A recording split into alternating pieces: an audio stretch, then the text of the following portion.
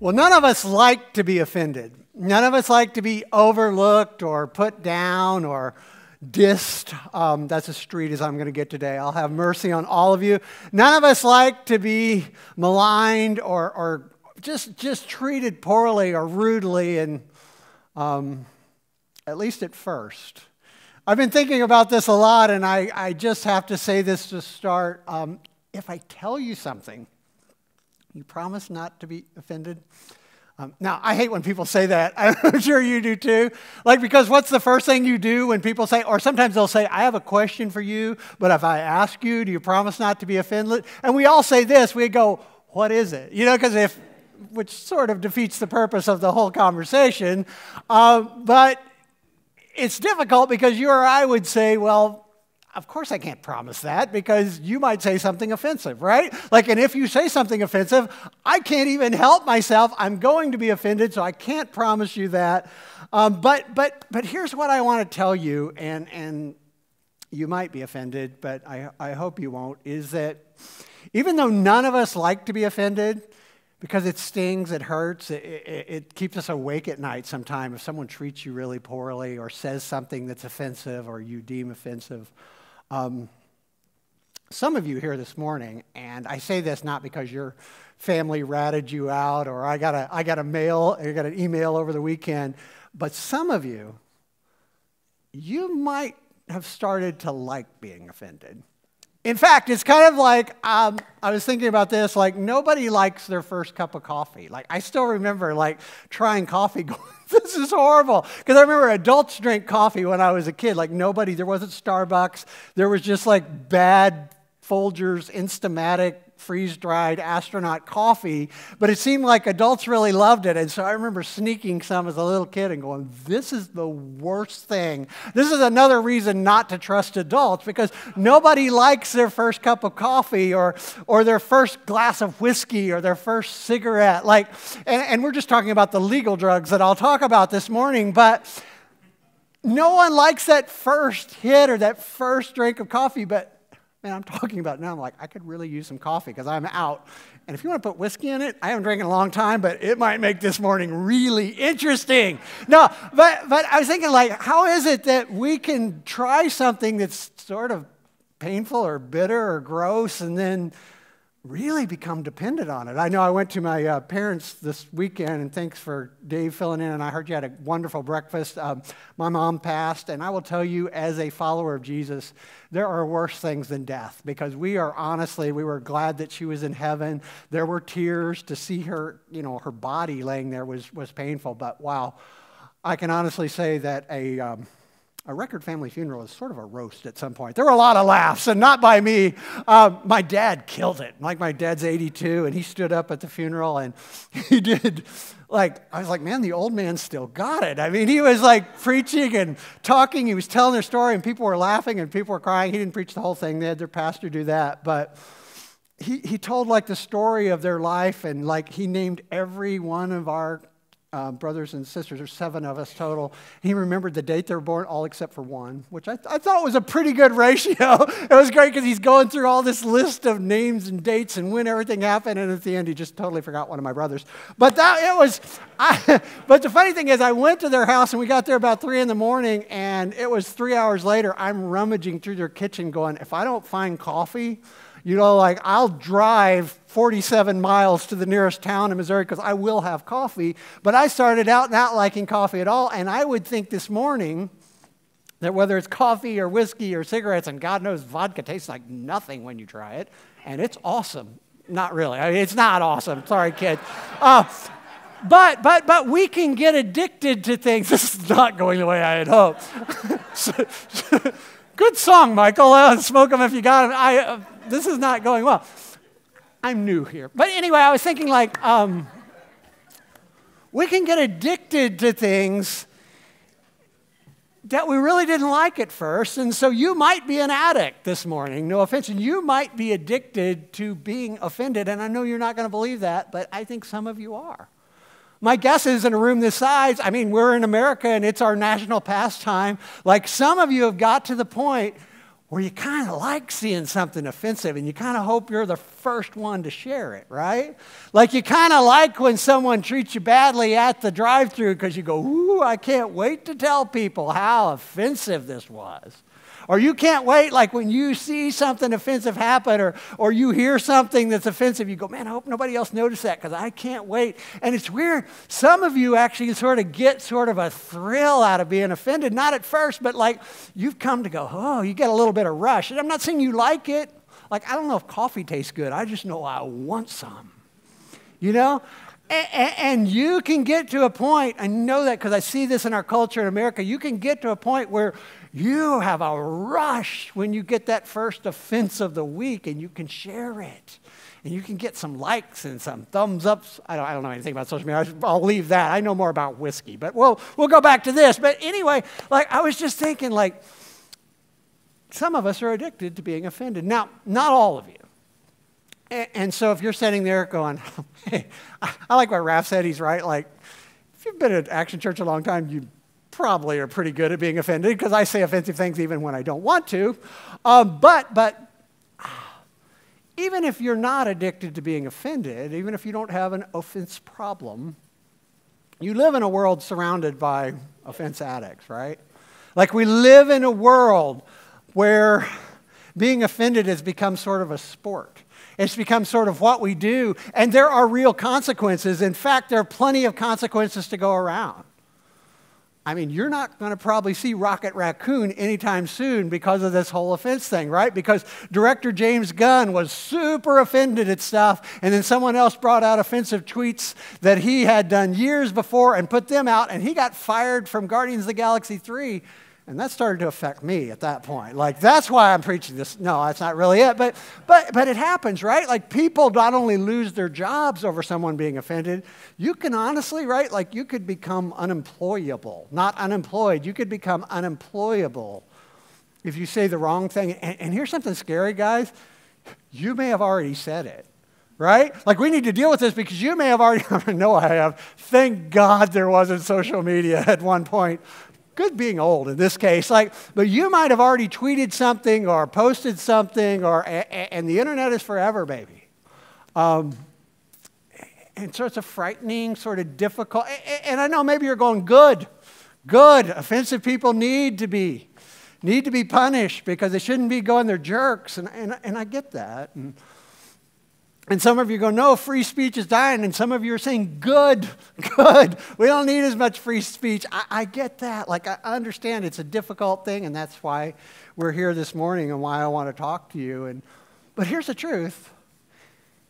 Even if you don't want to offend someone, you could even be, let's say you're like, hey, I'm not addicted to being offended. I don't have an offense problem. I'm not offensive. I've never tweeted anything bad or posted anything bad or charted anything. I don't know, but like you've never done any of those things and you're feeling real good about yourself. Let me tell you something, my friend. You could be misunderstood, right?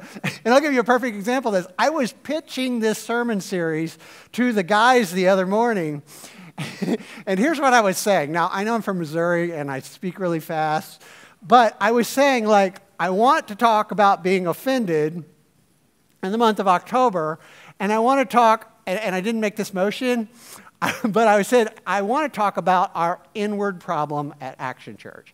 And I said, people have an inward problem, and I definitely have an inward problem. And they're all going, because they were hearing in-word, you know, and I'm going, and I got a big inward problem. And they're going, really? You know, and this went on for, you know, not forever. And they started laughing, and I was like, oh, I get it.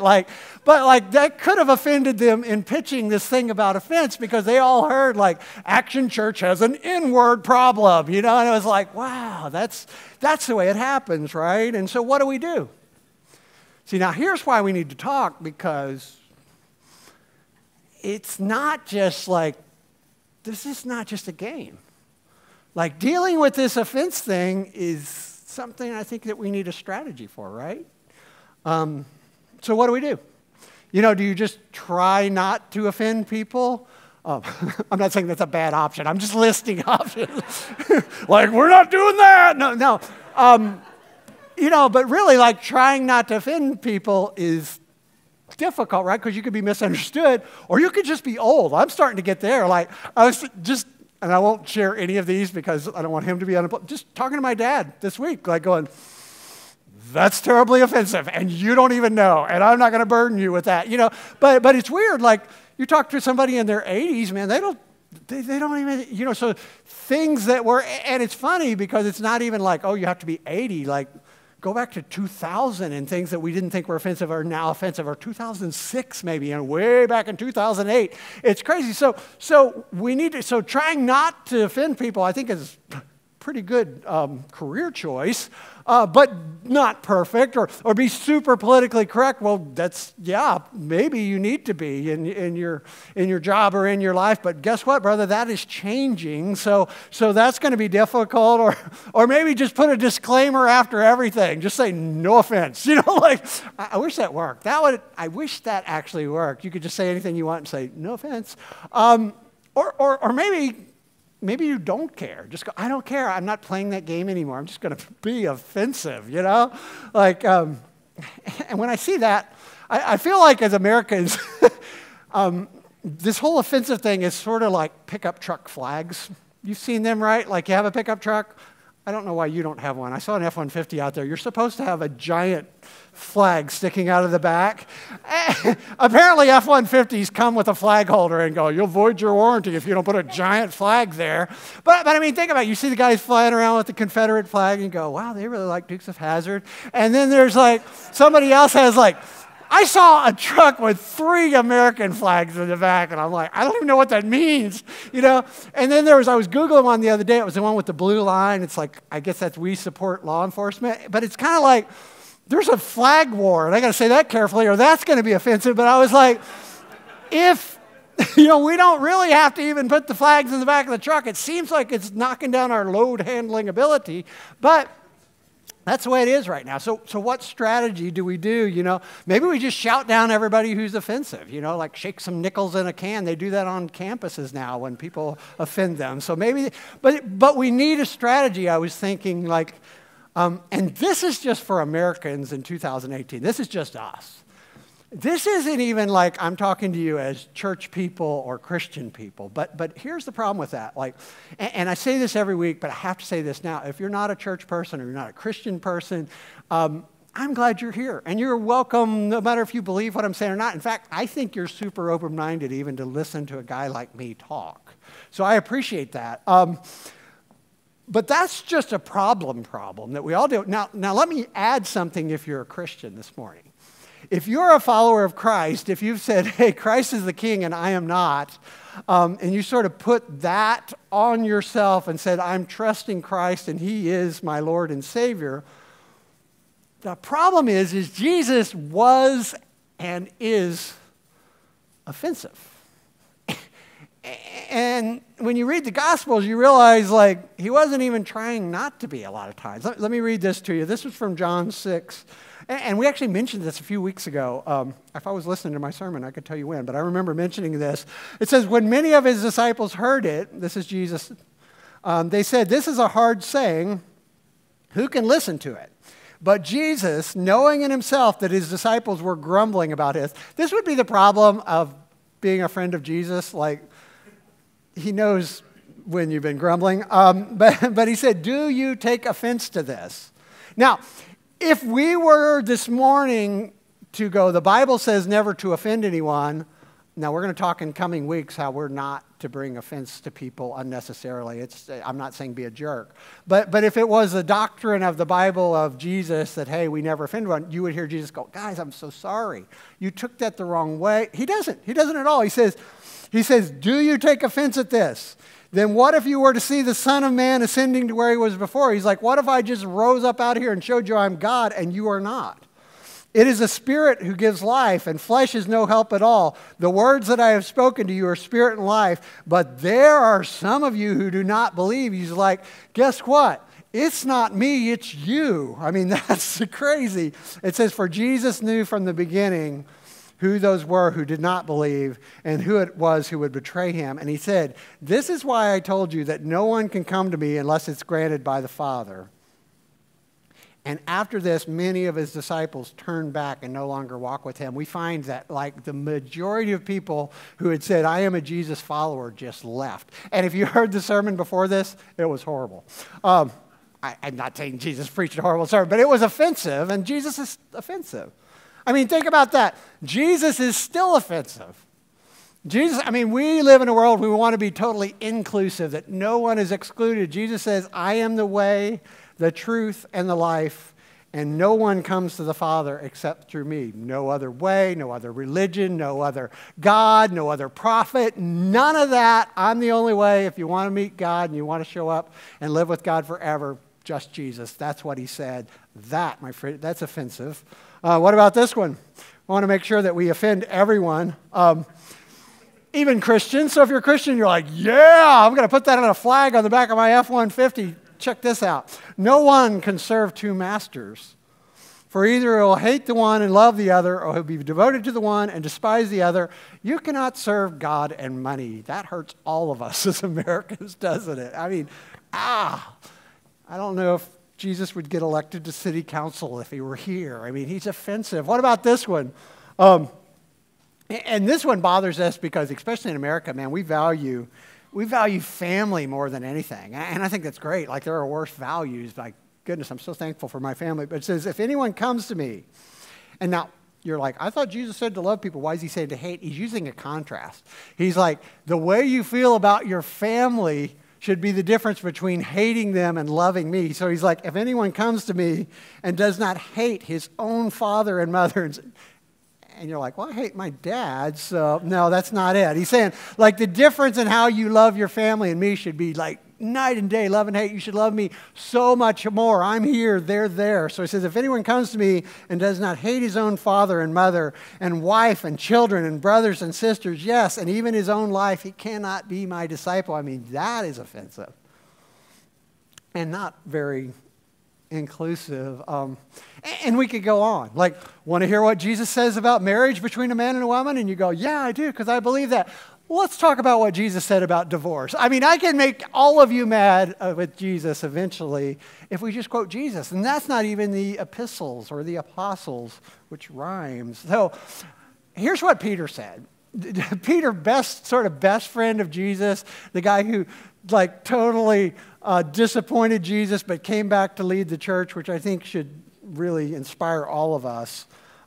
He said these words, and it's sort of poetry, so it's a little weird, but I want you to notice what he said about Jesus, because this is something that he didn't just make up. It's something the prophet said about Jesus and something that Jesus said about himself. He says, as you come to him, a living stone rejected by men, but in the sight of God chosen and precious, you yourselves, like living stones, are being built up as a spiritual house. And I do love this metaphor, not just because I'm in construction, but this idea that we're all part of this thing called the church. And we're all living stones being put into this wall together. But he says, oh, don't think each one of you are more important than Jesus, because he talks about Jesus being a cornerstone, like the main part of the building. It says, so you're living stones being built up as a spiritual house, to be a holy priesthood, to offer spiritual sacrifices acceptable to God through Jesus Christ. For it stands in Scripture, behold, I am laying in Zion a stone. He's quoting the prophet. A cornerstone, chosen and precious, and whoever believes in him will not be put to shame. So the honor is for you who believe, but for those who do not believe, the stone that the builders rejected has become the cornerstone. And then he says this about Jesus. And this is words that Jesus used. Jesus called himself a stumbling block, a stone of stumbling and a rock of offense. And they stumble because they disobey the word as they were destined to do. And oh my goodness, there's so many problems that come up with that. We could spend the rest of the day trying to figure that out, because what he's saying is for those of us who do believe, for those of you this morning go, I am a Christian, I have chosen, and then we would argue, did you choose or did he? I get that. But for those of you who said Jesus is the Christ, he is God, I am not, he is Lord, I am not, he is the King, you get it. He's the cornerstone, he's the foundation, the most important part of this spiritual house we are building, the structure built out of people, not things. But he said for everyone else, wow, is he offensive. Jesus called himself a stumbling block, meaning, hey, he's the thing that's like, and you don't know what a stumbling block is, but you do. We would call it like the corner of your bed, because all of you have like walked around in the night, I know how I have, and just kicked that thing, and it just says horrible, horrible thing, because it's nothing hurts worse. And that's what he's saying. He's like, that is what Jesus is. Like on one hand, we would go, oh, he's the foundation, but to anyone who doesn't believe as we do, and if you don't believe he is God, well, guess what? It's very, very offensive. And you're going to trip over that every time.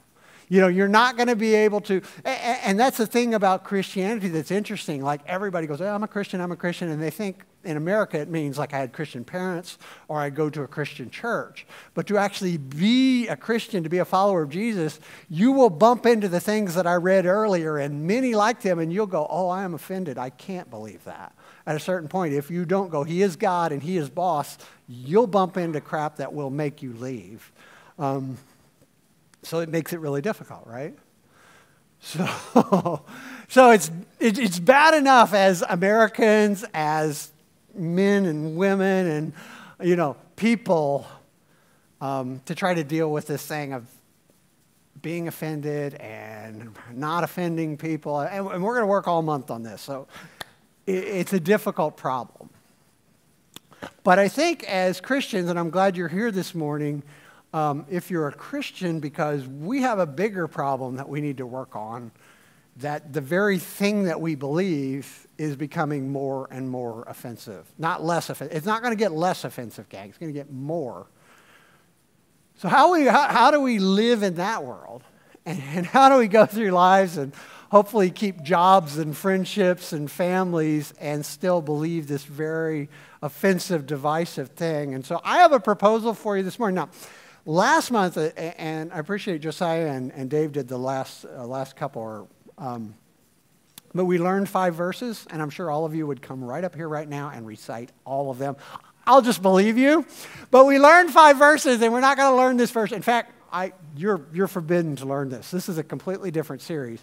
But I just want to propose this to you. It's pretty, you're like, I wish that would have been one of the memory verses because it's really easy. But I want to propose this idea to you, and then we'll talk about it the rest of the month.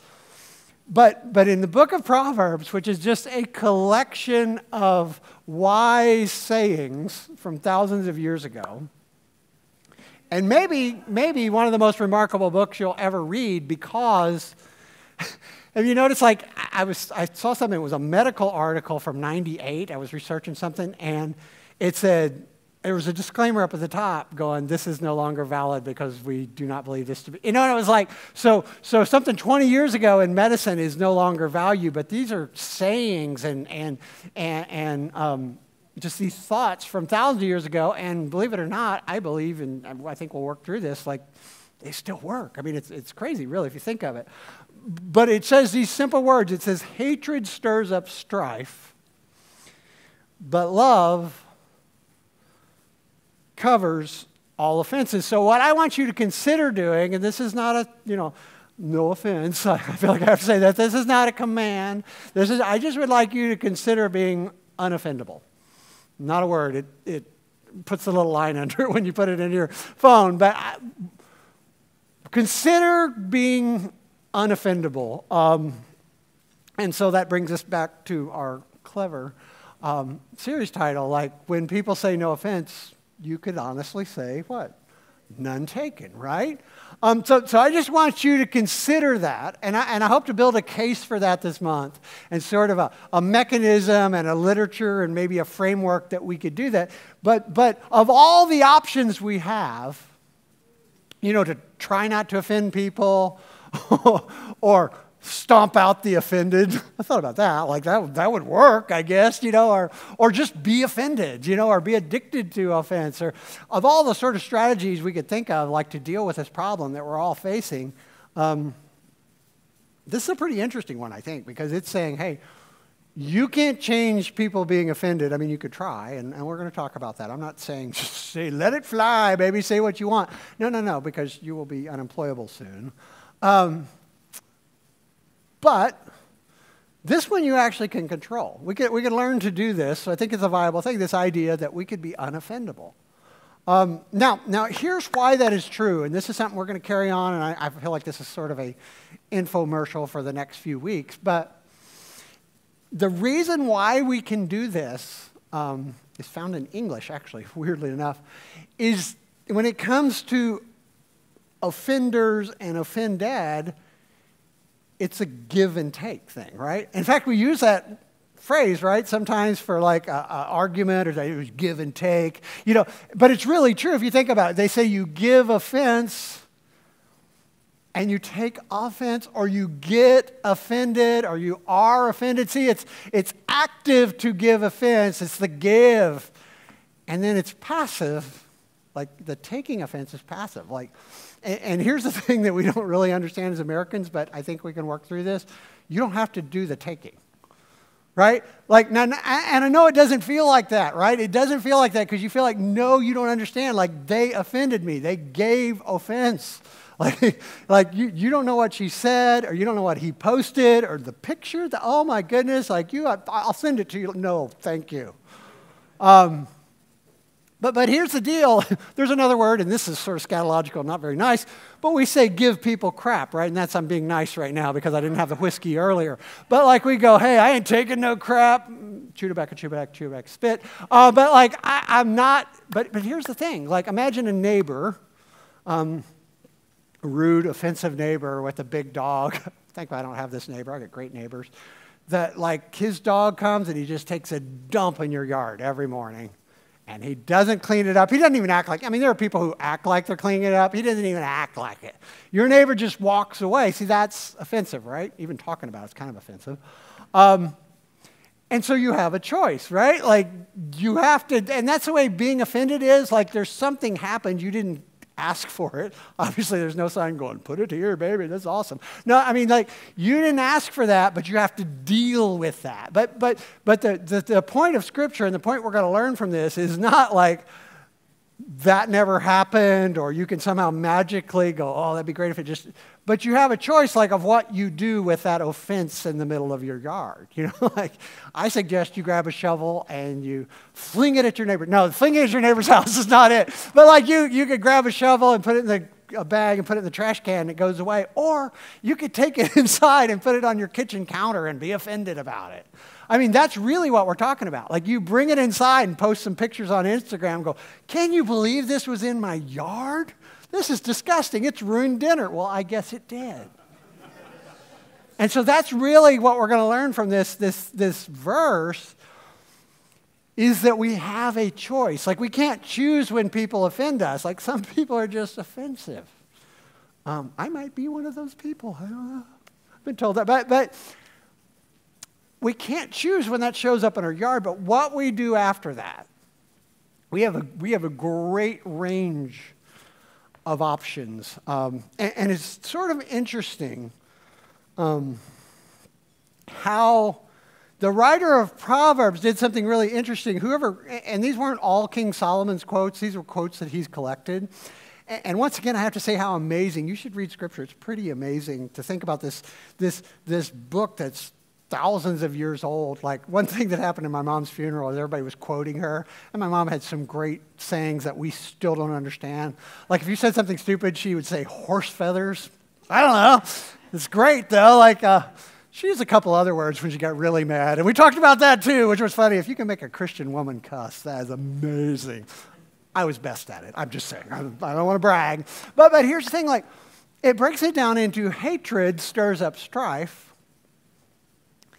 But love, it's we think offended people, or people who offend us, are jerks.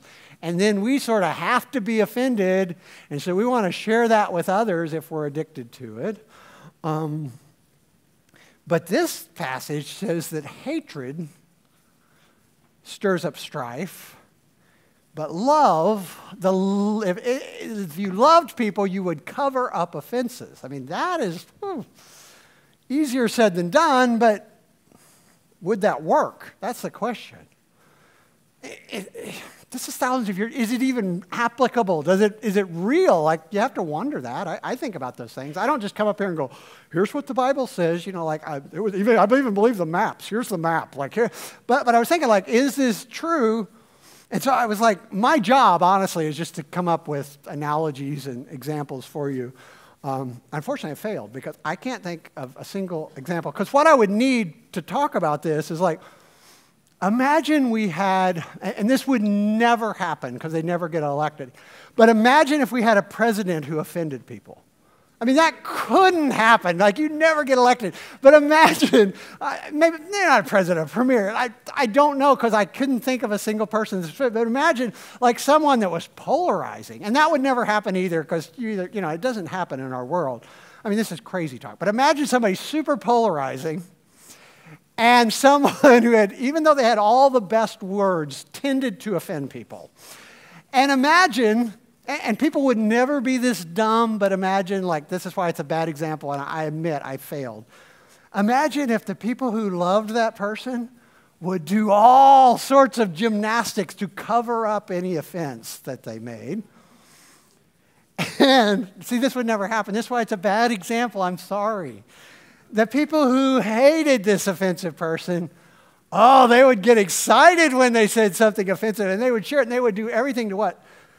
Stir up strife when this person was offensive. I mean, so that's a bad example because that doesn't happen in our world. But imagine a world where if you loved the guy or girl, because it's president, it could be either. I love when people say that. But imagine a world where this polarizing person and the people who hated him or her would do all sorts of work to cover up offenses, and the people who hated or would do all sorts of work to spread the offense, and the people who loved that person would do all sorts of...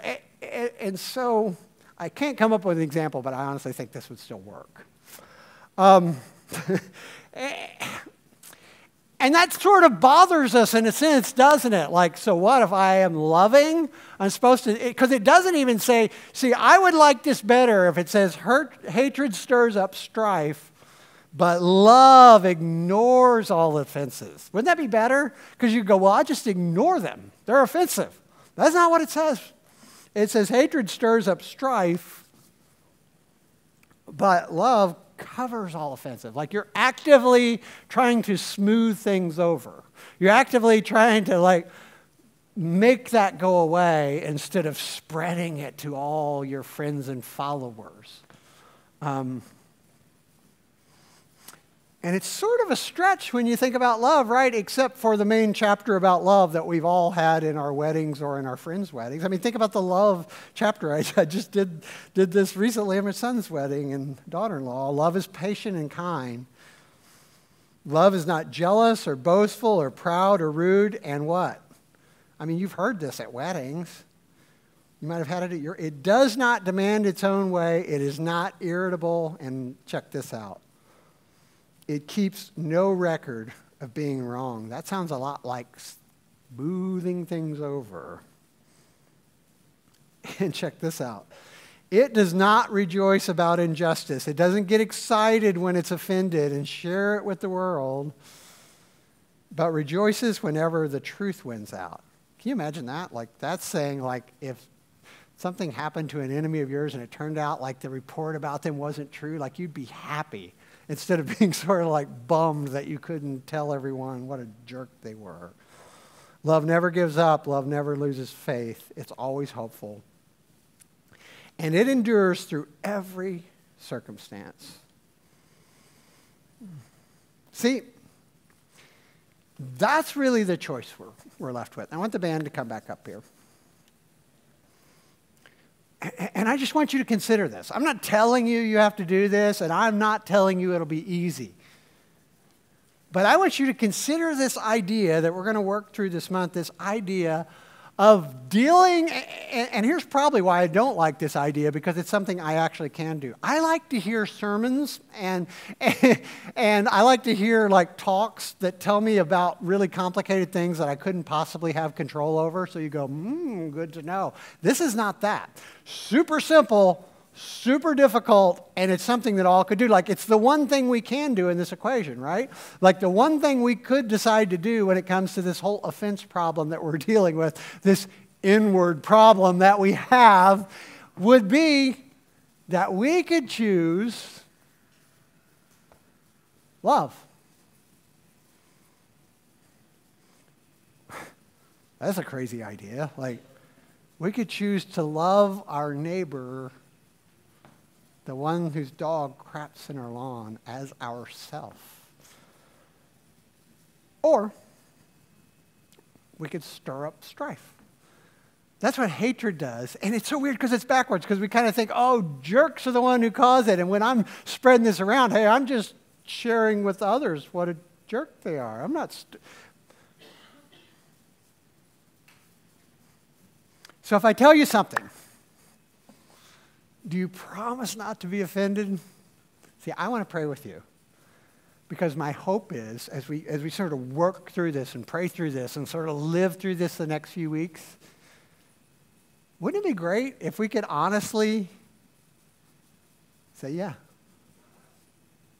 I promise not to be offended. Dear Jesus, God, we are flawed and broken people. And we live in a messed up world, and it's not your fault, it's ours, but I'm so grateful that you came to help us and came to save us from ourselves. And God, there's no one in here that's perfect. There's no one who isn't offensive in some way. And God, there's probably many of us that really struggle with just being addicted to this offense game that we all play now. But God, we're going to trust you and learn from you. And so, God, I pray that you would be with each of us this week, because I know it's not even going to be an easy week. I know there's going to be plenty. I'm probably going to get offended on my way out this door, and I know many of others will. God, be with us and teach us. And God, I pray that Action Church would be an amazing place where people would choose love and not hate. In your name we pray. Amen.